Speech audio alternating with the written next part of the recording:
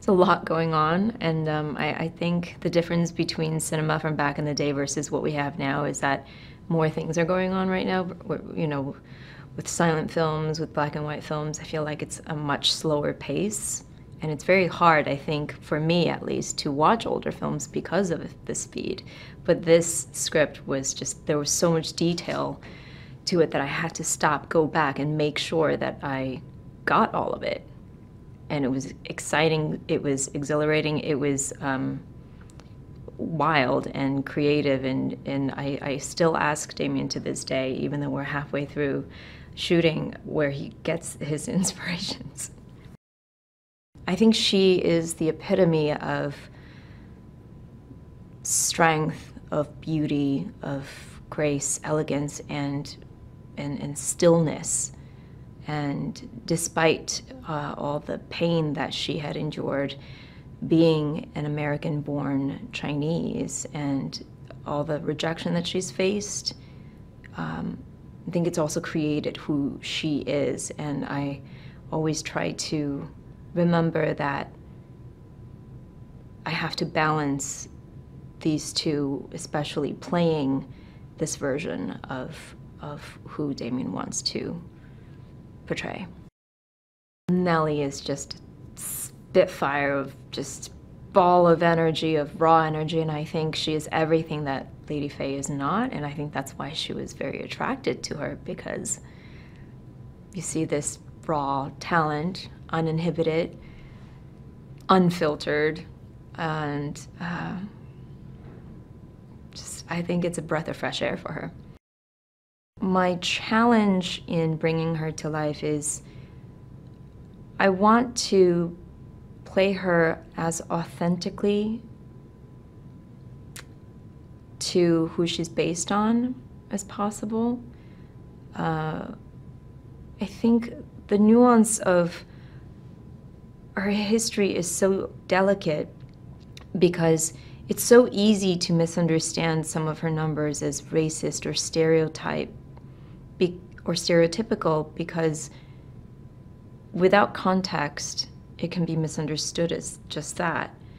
But I have to make sure that I convey the pain that she goes through and the sacrifices that she has to make in order to be accepted as who she is, and hence the reason why she plays into the fetishization of who she is at that time.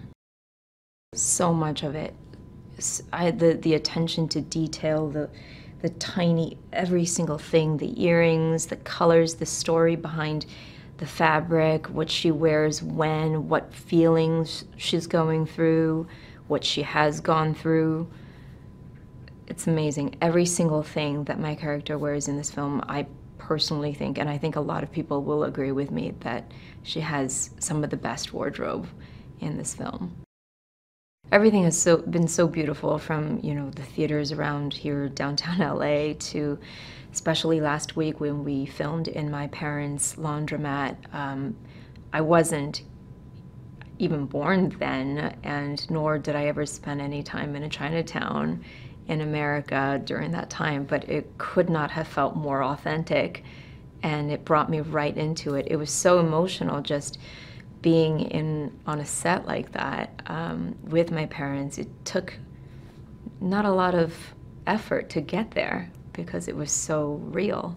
And then my character's bungalow was so beautifully designed. I was emotional at being there. It was amazing. I think Diego is the most perfect actor.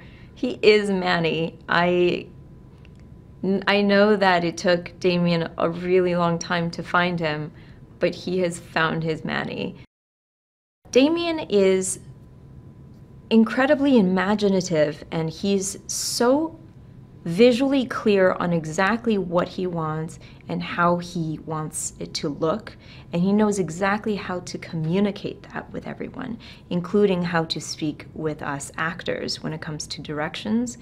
I love that he pays so much attention to detail, and I love that we have the comfort of knowing that we will never move forward in a scene, in a take, unless he's happy.